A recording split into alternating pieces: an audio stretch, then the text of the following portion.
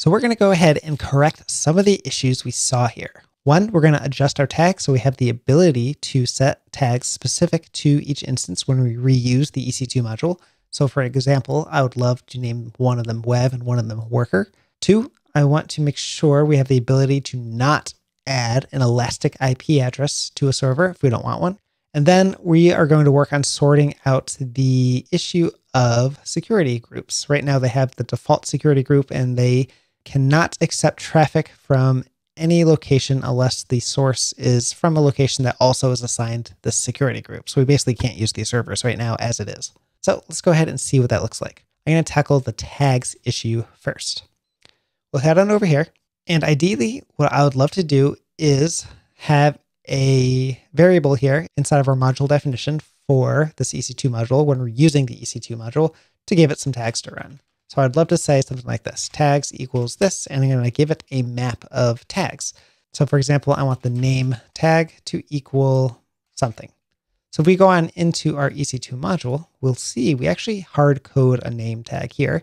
And this is the EIP, I think, right? So let's go up to the server itself. And this is the name that we give it. So let's go ahead and just copy and paste that here. And var infra-env actually works because that is a variable that is defined in this file already. And what I'd love to do is just say it's the name web for this module, EC2 app. And then we can go down to our worker one, which uses the EC2 module as well, and paste that in, and I'll call that worker. Okay, so how do we make this work? Inside of our EC2 module, we need to add a new variable here. And that variable is going to be called tags. It's going to be a type of map of strings, which is what a tag definition is. We'll give it a default value of an empty map, and a description is tags for the EC2 instance. Okay, so what are we going to do here next? If I head over to Safari, we're going to see a page exists about resource tagging. And you can see that it just has general information about tags. If you scroll down here, there's an example of merging some default tags with additional tags. Right here, they have a variable additional tags, which is a map. And you can give your module additional tags to add to the tags that are applied to the resource in addition to some default ones. So we're going to use a similar thing here with the merge function. Now, one thing I don't like about this example is that they put the additional tags variable first as the first parameter to the merge function.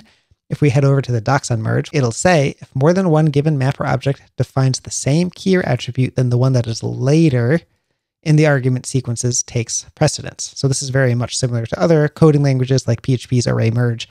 The ones that are merged in later take precedence over the ones that are added in first. Let's go ahead and see what I'm talking about there. Inside of our EC2 module in the main function, we have tags here for the AWS instance. And what I want to do here is have some defaults that get merged in with the additional ones that we add. And I want the additional ones that we add to overwrite anything that has the same key here. So let's go ahead and use the merge function. And the first thing we're going to pass to the merge function is this map of tags. And the second thing we're going to add is var.tags. So the items in var.tags, let's just indent this. The items in var.tags are going to overwrite anything in here if they have the same key. And if they don't have the same key, then they just get merged up. Okay, so let's go back over to Cloudcast here, and name here should not be in quotes. Okay, so name equals this string, and this one will be worker. Up here is going to be web. Let's go ahead and run Terraform plan and see if I've messed anything up. Okay, 2 to change, 0 to destroy. Two things to note here. So first and foremost, this is our EC2 worker, and it's going to have its tag updated from web to worker. That's great. Up here, it's going to have their tag changed from staging to web. Or in fact, it's not going to be changed at all, right? Because this already had web. So this one doesn't change. The other thing to see here is that this actually doesn't like the change in security group IDs. The first time we created this stuff, we did not get any change in here. It just applied a default security group. But if we run Terraform apply right now, it's actually going to think that we're taking away that one security group. And then it's going to complain and give us errors about the fact that it can't have no security group. We'll see that in a minute and just what to do to fix that. Okay, so one more note about tags. We could add anything we want for any of these tags, and those will get applied to those instances as well. So we have this neat ability to use the merge function, which in our case gives us the ability to have some default set of tags and merge it in with our own defined tags that we can define on the fly. And for here, I'm actually going to make the default not web or worker, just have nothing there. So that'll be the default. Okay, so the next thing I wanted to adjust after updating the tags is the use of the elastic IP address. So what I really ideally would like to say here is I want a variable create EIP, and that can be a Boolean, right? So true is what I want for EC2 app.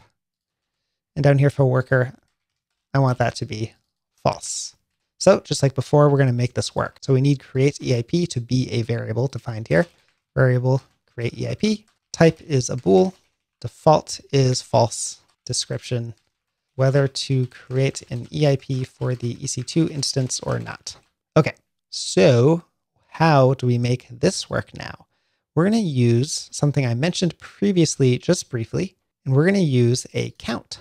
So we can say here count for EIP equals 1 or 0 or 67, anything. There's a count, and for each item here, for the number of counts, it's going to generate an elastic IP address. We want either 0 or 1 in our case. So what we're going to do is a ternary operator. So we're going to say var.create IP. So if we create an IP address, then create 1, else create 0. And we're going to copy and paste this, and we're going to go ahead and bring that down here as well to the EIP association, because we want that to be the same thing. Either associate the elastic IP address we created, or don't, because we did not create an elastic IP address in that case. So it's totally valid to have a count of 0 in Terraform. And that's especially nice for this use case. Okay, so if create EIP is true, it's going to create an elastic IP address and the association, else it will not. Now, this changes a few things. In our outputs here, one of the outputs is the elastic IP address. And the notation to do output here, if you use count, is to return a list of all of the things you're returning. So cloudcast address.star.public IP is going to return a list of all of the public IP addresses that it creates. In our case, it's 0 or 1. But in other cases, it might be like 2 or 6 or 60 of them, whatever. So for those use cases, this is the notation to return the list of public IP addresses created. And you refer to them in kind of an array notation. So for example, you might say module.ec2.app EIP2 for the second in the index there, something like that. Back here in main, I don't think we need to do that anywhere here. Oh, we do. Okay, so the allocation IP address here. So for our EIP, named cloudcast address, we create either 1 or 0, and we're using count. And because we're using count, we need to refer to this using that array access notation to create the first item in that list, just because we use count, whether it's 1 or 0 or more.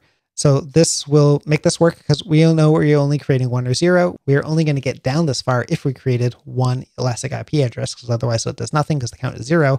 And we know it'll always be the first item in the list of cloudcast addresses of the EIPs we created. Okay, let's go ahead and see if I made any mistakes here that it is going to yell at me about when we plan it. So instance cannot be destroyed. Cloudcast address, blah, blah, blah, blah, has a lifecycle prevent destroy, but this plan calls for the resource to be destroyed, which is interesting. So when we have a count here and we changed it, it actually needs that to be destroyed and recreate it. I'm going to go ahead and actually let that happen here, because that IP address doesn't matter in our case. But that might be an edge case that you hit that might suck. You might actually not want that IP address to get destroyed. There is stuff to work around for that, but I'm not going to go into that right now. Okay, so 2 to change. Once again, the security group. And then we have name of the worker with the tag, like we said, and 2 to destroy and 2 to change. So this is going to replace the elastic IP address totally. It's going to create and then destroy it because... oh, I know why. I'm actually a little bit wrong in my description there. The reason why we need prevent destroy here to be uncommented is because it actually does need to destroy one of the elastic IP addresses, but not both. It's going to keep the one for the server in the public subnet, and it's going to destroy the one on the worker server because up here we said don't create an elastic IP address for the worker server. Okay, so we'll go ahead and let it do that. I'm actually going to go ahead and apply this now. And this is going to partially succeed. The reason it's going to fail, I believe, is because VPC-based instances require at least 1 security group. So it didn't like that. It thinks we're taking away a security group when we're updating our existing resources, even though it let us create them with no security group. So let's just go ahead and do a workaround here. I'm going to just grab this security group that it used before, and we're going to add that into our list of security groups. for now, because I don't want to deal with that in this video. Okay, so that is done. What I want to do here is head to EC2 main, give us our prevent destroy back, and let's check out the browser to see what happened here. In our account here, I'll refresh. Now we have one named worker. The one in worker, if I head to details and instance summary, we'll see it is in the private subnet. Still perfect. It has no public IP address. The one named web is correctly named web, has a public IP address, and is in the public subnet. Great. And these are both in that default security group. And the security group, once again, is only allowing inbound traffic from other resources that are also in that security group. So it's essentially useless to us from the outside world. So in the next video, we're going to go ahead and try to resolve that.